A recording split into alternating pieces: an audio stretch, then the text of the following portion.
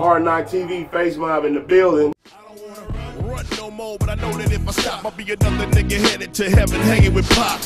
These motherfuckers look at me like I'm a slanger, making threats to my family, dog, I'm in danger. Who do you call when these agents want you dead? And they hit these penitentiaries and niggas make a pledge, so I dip and duck the Fed. All my homies stuck out on indictments, caught up on the phone talking prices. 25 to life's the mandatory minimum. My whole community is treated like they criminals.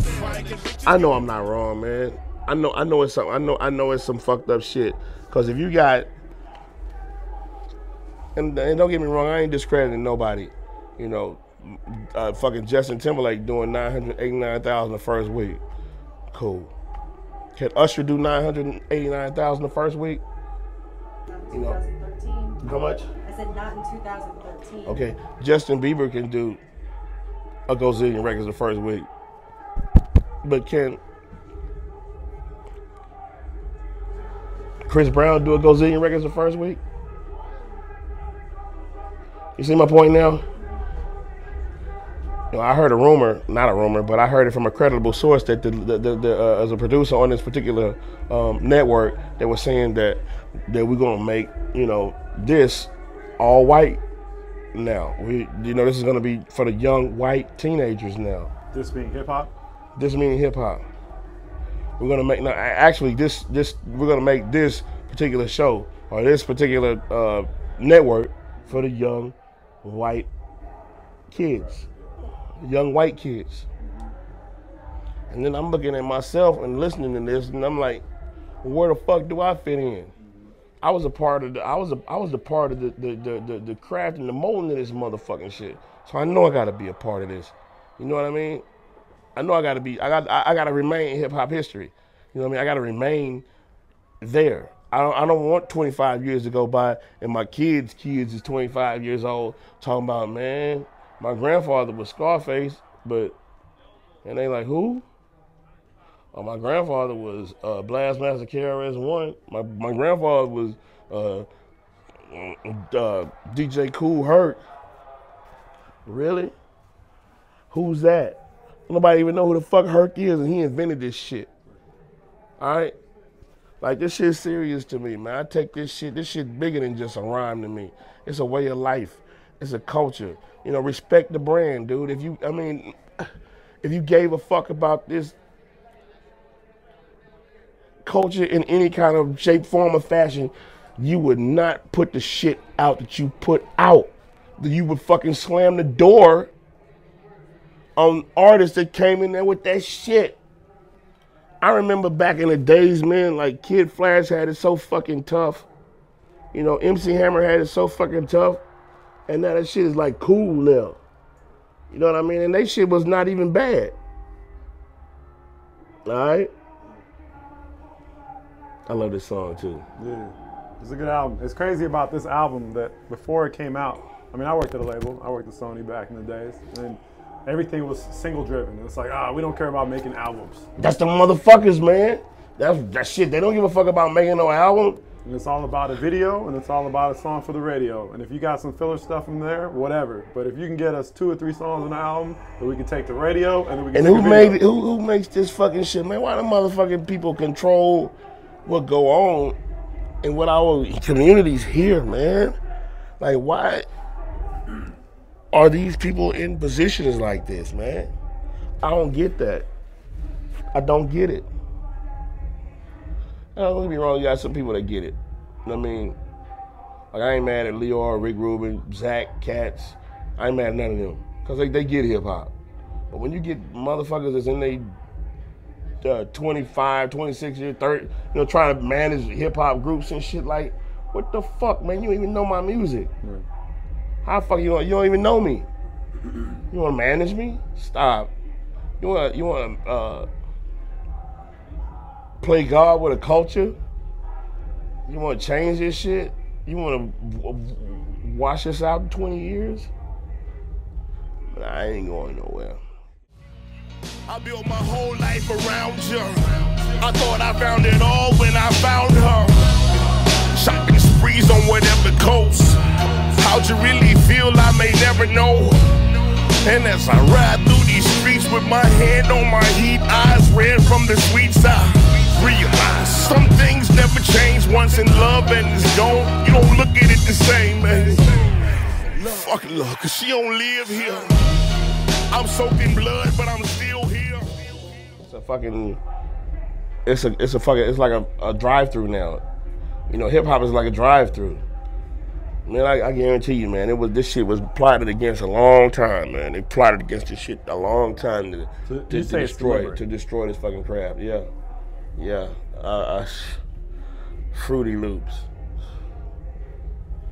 We have a lot of artists, you know, that are independent in that have kind of created their own following, their own movie, created their own brand, so to speak. Do you think that could help preserve the culture better because they have a little bit more control in terms of what they put out and yeah, but they create? Do they know how? I mean, if you are doing this independent and you are in control of what you put out, do you put out the same shit that you hearing on the radio? Or do you put out the same shit do you put out what hip hop is? You know what I mean? Like, if you don't know how to make this shit, you can't make it. If you don't know how to create it, you don't know how to do it. You feel me? And motherfuckers who know how to do it not doing it no more because they done found a brand new hustle. You know, shit, man, come on, dog. Dre, come on, man. The best in the business. But he said, fuck this motherfucker too. He is hip hop, in my opinion. Marley Marl is hip hop, in my opinion. You know what I'm saying? And when you got those two people, those two mastermind, groundbreaking record makers not making music no more, then you ain't really got shit to go by. You ain't got shit to study. You ain't got shit to learn from. You know? And then you got the powers to be for that shit. Come on, man. Dude, for somebody to come out and make a trap beat besides Shorty Red, whatever his name is, the dude that originated the trap music, if you're not him, then why are you biting his shit? Is it not a crime for biting no more? Do a nigga not get severely punished for biting no more? Like, why does every fucking record sound like one long ass song? Why? Everybody at the labels wants that same. It's not about finding the new person. It's about finding whoever sounds like whatever's on the radio right now. But then you look at rock and roll, moving right along. Yeah. Rock and roll, moving right along. Everybody know how to play drums and guitars and shit, and everybody can sing and shit. But you looking at fucking everybody else in R&B, you know, hip hop or whatever the fuck you want to call that shit. Don't nobody know how to play nothing no more. You know, ain't nobody in the band no more. What the fuck happened? What the fuck happened to all the black groups? I ain't even talking about the Commodores or like Maze or some shit like that. But whatever happened to groups like fucking Mint Condition and shit? Like, where that's at? Like, what the fuck happened? Who stole the soul? Who fucking stole the soul, man? It's gone. That should be the name of your book. Who stole the soul, man? That shit is gone, man. And people is walking around this bitch, you know, happy go fucking looking like nothing is happening. You don't see this shit unfolding in front of you? They knocked your ass out. Ain't no, it's R&B now, rhythm and blues. It's not, used to be soul. Used to be soul, music for your soul. That shit is over with. No more soul. Who stole the soul? Hip hop, heartbreak, straight lace, deep bass, 808s plus the mixtapes. Got a nigga feeling like an open lecture. Get away, now you're all in the lectures. Being studied by the college's professors. Now I regret the day I met ya. Bitch, I'll be the first one to say it. She ain't the one you wanna play with. I fuck hip hop. And if I cry 2 tears for. There's rumors that you're gonna come out with a collaboration with Beanie Siegel a while ago. Not gonna happen. That's not happening. Not between now and the next 4 years. And then your solo project, there was rumors of a couple different titles. Yeah, I'm coming. I'm coming. Really soon. You mentioned a little bit you're writing a book. Can you tell us a little bit about that? What the focus is on that? What do you want to accomplish? I just want everybody to know me and know what the truth is. know who the truth is.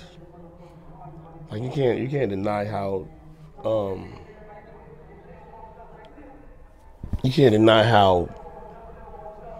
much of an influence the Ghetto Boys were. And I was, to music, and I just want to tell my side of the story though, from the inside of it. You know what I mean?